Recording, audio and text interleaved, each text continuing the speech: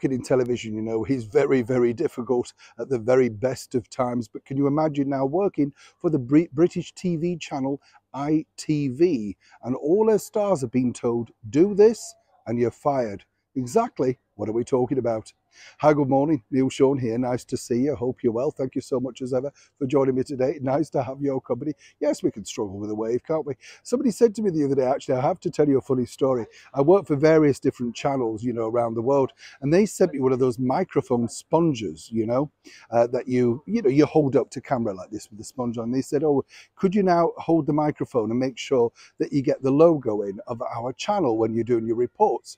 And I very tactfully had to point out, because English isn't their first language, that actually it's a bit difficult. You know, I'm holding the stick, I'm recording it, I'm finding the location, and I'm a little bit worried in case, you know, say with a windy day or something, that it may start to blow around.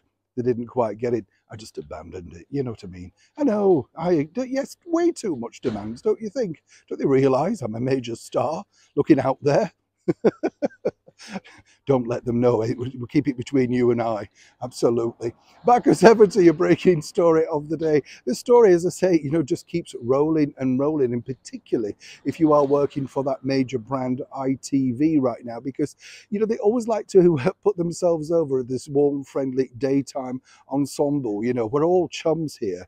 You know, everything from Susanna Reid, Lorraine Kelly, Ranveer Singh. Remember Ranveer Singh? She thought the Queen did nothing all day, you know, but very quickly dashed down there to be outside for the coronation. Oh yes, the chance of being on camera next to some celebrities was a big lure, of course, for Ranveer. And of course, if you look behind other areas of ITV, you can see just how unfriendly it really is. You know, they get rid of people like the Breakfast TV show host Piers Morgan, no response to that.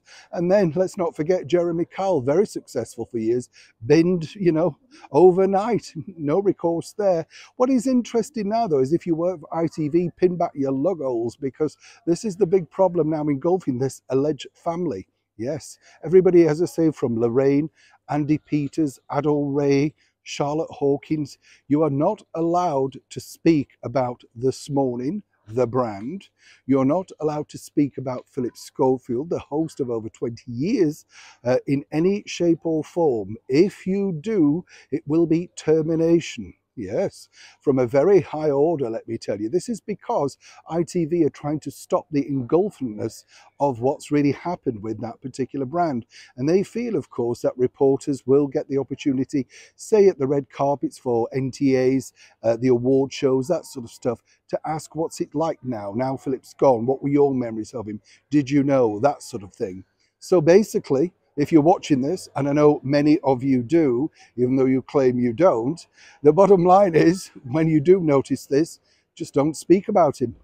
Unless, of course, you too want to be fired by the warm and friendly, fuzzy ITV brand. Neil Sean in the very heart of London.